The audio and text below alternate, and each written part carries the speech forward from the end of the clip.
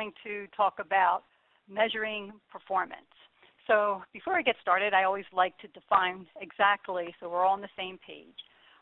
According to the U.S. Department of Energy, their policy guidelines, performance measurement involves determining what to measure, identifying the data collection methods, and the collection of data. This definition focuses on the need to take the time to define what you're measuring as well as how you will collect it. But then you think, why would organizations want us to perform project or measure project performance? And there's lots of reasons. If we were in a group, I would love to have you call some of them out. But basically, the reasons that are most identified is to see where there might be areas of performance that you need to improve, or if you want to benchmark your organization against industry standards or some performance. One that I use it for quite often is to evaluate the effectiveness of a change that you're putting in, or even to determine the value or the impact of project management within your organization. An example of this might be, for instance, if 80% of your projects are coming in late and you consider putting in a rigid project management process to see if that might improve things. Well, you would want to measure the performance after the change, which is implementing a new process, and then see if there is some performance improvement. And one of the reasons this has become really important is because of benefits realization. I don't know if all of you are aware of it, but this is a whole new process that's becoming very important in organizations. The business analysts like Gartner and Forrester, they're advising organizations to start ensuring that the benefits or the objectives that were found in the business case, or the goals that they had stated that actually sold the project in the beginning, the benefits realization is a process to make sure that they are met. So I'm sure many of you, because I know I have, in your experience, you write up this beautiful business case, say what you propose this project to be able to do, but then no one measures after the project is completed. And that's going to be changing because businesses are learning that they're losing a lot of money, that there's no follow-through in some of the anticipated benefits that they think they might have. And performance measurement is key to benefits realization. You can't do benefits realization if you don't know performance measurement. So this is an important aspect and one you might be finding yourself involved in the future.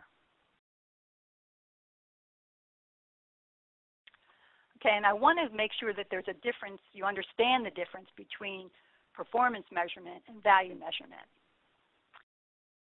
For a performance measurement, you start with the current baseline. For instance, if you feel like your projects keep changing, that there's no defined scope, so you put a change in. And with performance measurement, there's always something that has to happen before you start measuring. You want to see you're measuring something. So you put a change in to say that we're going to mandate the use of scope statements. Your organization has never had them. So your current baseline might be every project, and I'm just using bogus numbers, goes out of scope about 20 times. And so you put this mandate in that they have to use scope statements, and you notice that all of a sudden the scope changes actually have decreased to maybe 15 because there's a learning curve. And then so that's your performance change. You have a 25% improvement at that stage. And then you measure again, you measure quarterly, and you're finding out that you can get it down with the mandate of using scope statements, that all of a sudden you've eliminated or nearly eliminated the runaway projects and the scope creep. And then you try and change that. That's your value. That's the cumulative performance change, not just a one-time change, but the cumulative. And then you try and convert that into dollars if possible so that you can tell a story. For instance, you might have spent $1 million on all these scope creep that you keep occurring in your organization. And because you've mandated this one change, you've noticed you've been able to cut it down to this amount, and then you tell a story. Money is always a great way to do that, but it's not always available. There might be situations where it's more intangible. So you might need to link your outcome with causes. And there was a situation where there was a pharmaceutical company that was in California. And what they did is they noticed there was being a connection being lost with their workers and their products. So they started to line their entry hall with pictures. They happened to be a product development company for that was making a drug for breast patients, cancer survivors. And so they started putting pictures in the stories to make that connection.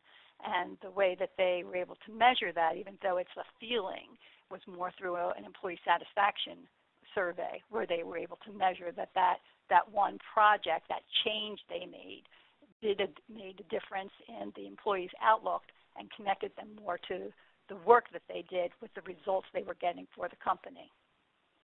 But I just really wanted to make sure you understood there's a difference between measuring the performance, which is singular, of a singular project, versus the value, which is the cumulative. But they're mutually supportive disciplines. I always like to give some research on the subject I'm talking about, so in this case, performance measurement. At PM Solutions, we do a lot of research, and in 2016, we did one on the current data on performance measurement, and we found that that 40% increase in the percentage of PMOs in high-performing organizations over the PMOs in the low-performing organizations engage in project manager, and PMO performance monitoring and controlling. More significant was the best-in-class PMOs. 100% of them were performing crucial PPM project portfolio management functions, including performance monitoring. And then 100% of them were doing PMO performance, and that they report that measuring and reporting on the PMO value was one of their top priorities. This to me demonstrates the increased importance of performance measurement in business.